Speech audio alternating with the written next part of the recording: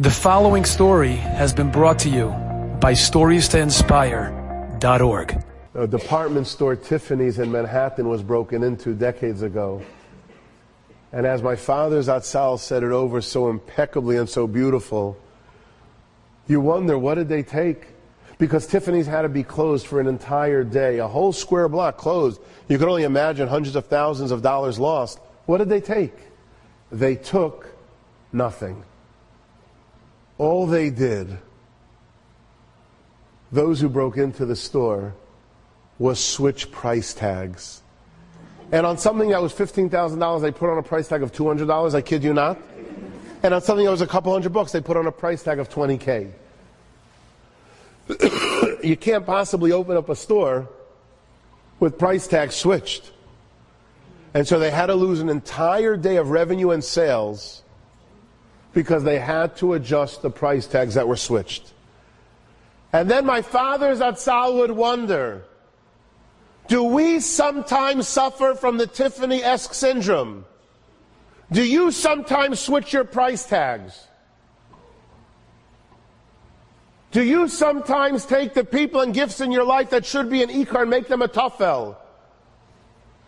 And that which should be a tafel you get consumed by and you make it an ikar?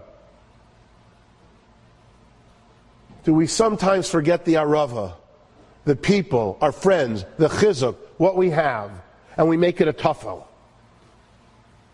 And then the thing that shouldn't consume us, take up our days and take up our nights. Was for a Leben is das, until we have nothing left. Don't switch your price tags.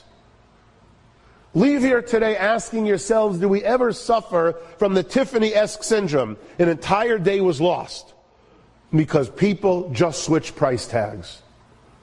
And sometimes, I am sorry to tell you, people lose their whole life just switching the price tags.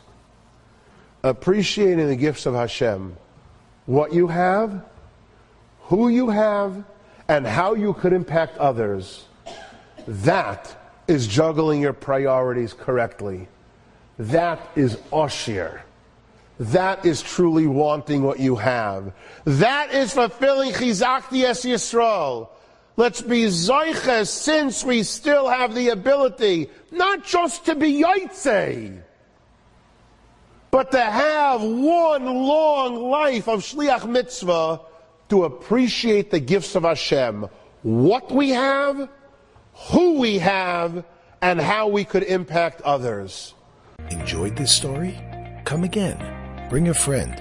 StoriesToInspire.org